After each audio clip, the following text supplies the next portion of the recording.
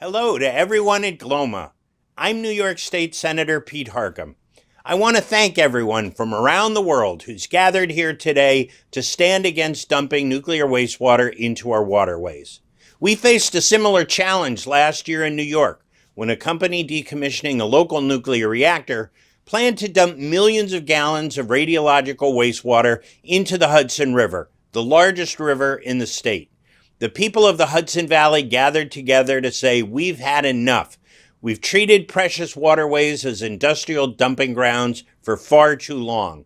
With the overwhelming support of the public, we were able to pass legislation permanently preventing nuclear discharges into the Hudson to protect our precious drinking water, the economic development of the region, and the large ecosystems within the river.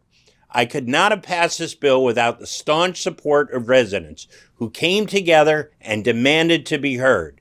Over 400,000 New Yorkers signed a petition demanding that this bill be signed into law, and everyday advocates worked to elevate this issue. There's tremendous strength in numbers, and coming together the way you have today for this march is exactly how to get your message across. Make it so they can't ignore you or the importance of this issue. Thank you for inviting me to join you today, and keep fighting.